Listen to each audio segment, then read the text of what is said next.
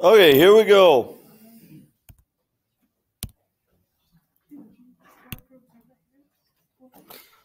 Hyperbolas. So we're going to look at the geometry of hyperbolas, little translations of it. Eccentricity, I suppose we better look at it since that might be a question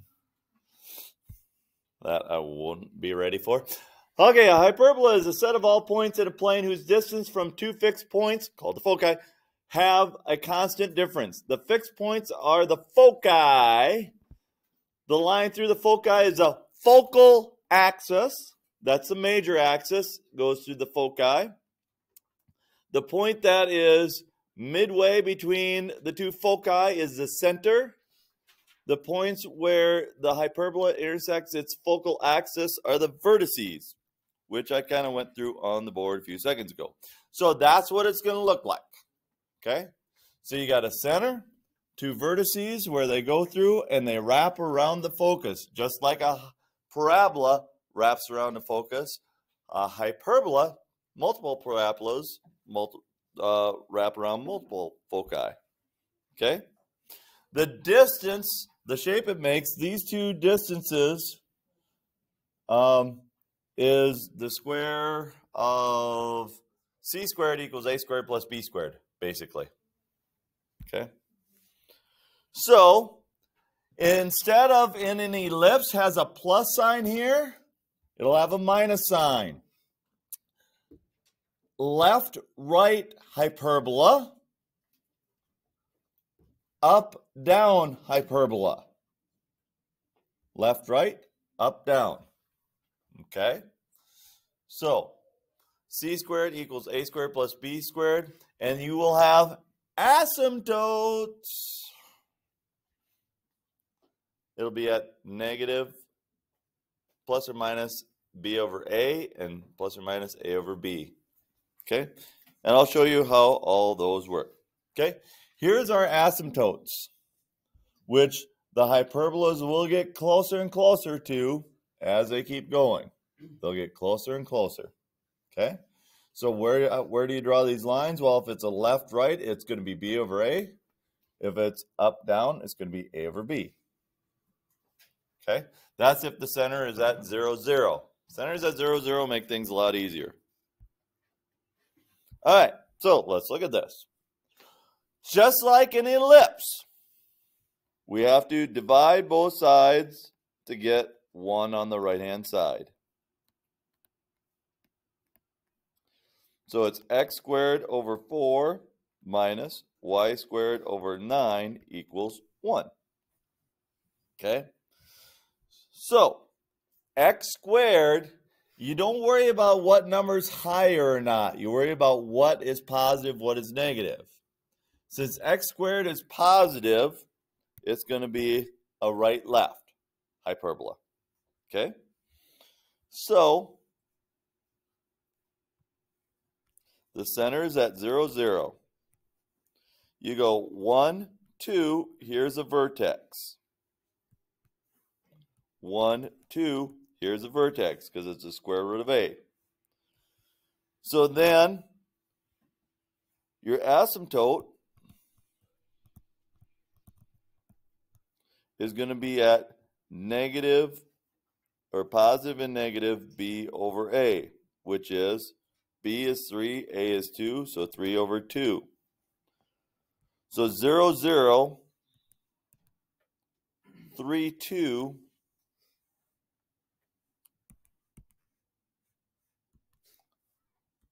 negative 3, negative 2, here, and here.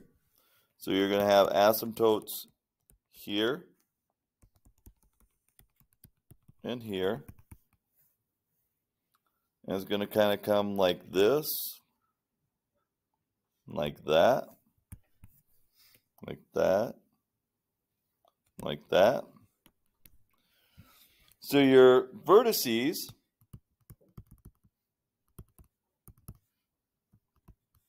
are at 2, 0 and negative 2, 0.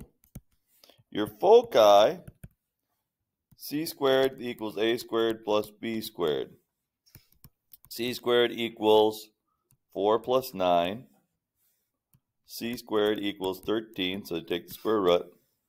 So your foci are at square root of 13, 0, and negative square root of 13, 0. Okay? Hey, look at that. Mr. Bierschbach was right for once. Okay? All right. So if the foci are at 0, 4 and negative 0, 4, where's our center going to be? 0, 0, because it's going to be halfway in between those two. 0, 0. The conjugate axis has the length of 2. So what sometimes I do is I draw a box. So the foci are at 0, 4, 1, 2, 3, 4. That's a focus. 1, 2, 3, 4. That's a focus. Where the conjugate axis, or the non-major axis, has a length of 2. 1, 2. 1, 2. I'll just put a little dot there for now. All right. So if it has, the conjugate axis has a length of 2. So it should be 1 and 1, right? Right there and right there. Okay. That's the conjugate axis. I knew I'd do that. Okay.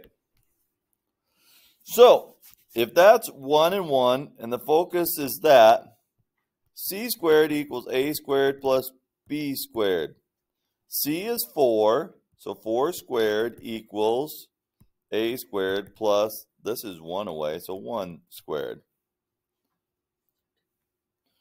So this is 16 equals a squared plus 1. 15 equals a squared.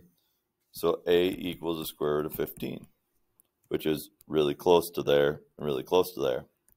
So if we draw a little box,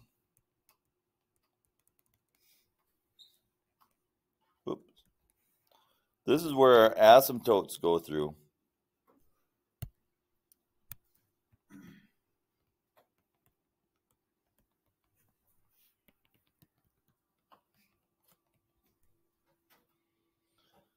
And so then we go like this. Oops.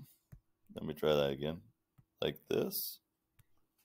So a really skinny hyperbola here. Looks like that. Okay, so what's the equation? Well, if it's an up-down, y squared is positive.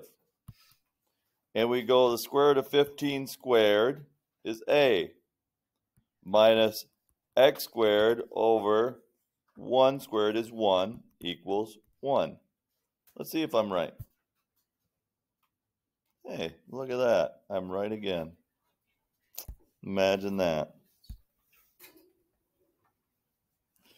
It gets a little complicated here because instead of being at 0, 0, you have to add and subtract all these points on.